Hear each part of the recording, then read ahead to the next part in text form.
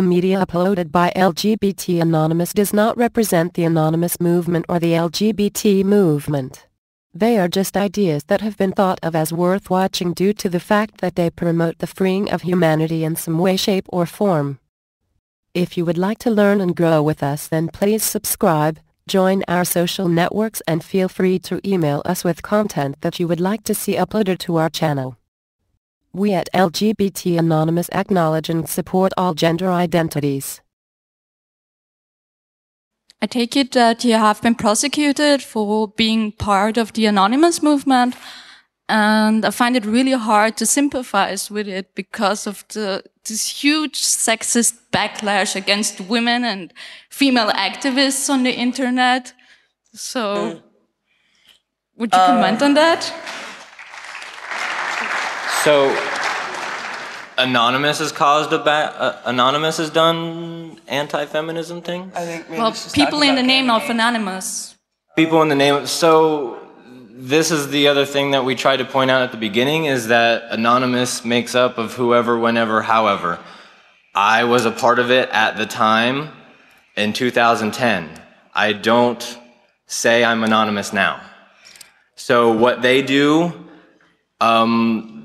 I don't think is right, but I can't, they're anonymous. I'm sorry, and I don't believe that they should be doing that, but I can't stop them. And there's no leaders either, so. Well, I understand your point, and I understand how that's kind of maybe not enough as a woman. But from a woman's perspective who I've been there, and on the IRC, sometimes everyone is default male, which as men, that's totally fine for you because you are male. But if you make what some people consider to be a mistake and let people know that, hey, you have female pronouns, or hey, maybe you have a vagina, it's that instant like, tits, so get the fuck out. And you're like, no, show me your tits, or you get the fuck out. Prove you're a man. Yeah. And so I can say that from personal experience, like that's just like an internet culture thing that has leaked into Anonymous. And okay, so if I ever had a problem on AnonOps, which is one of the largest anonymous IRCs that's been going on since 2010, you were there.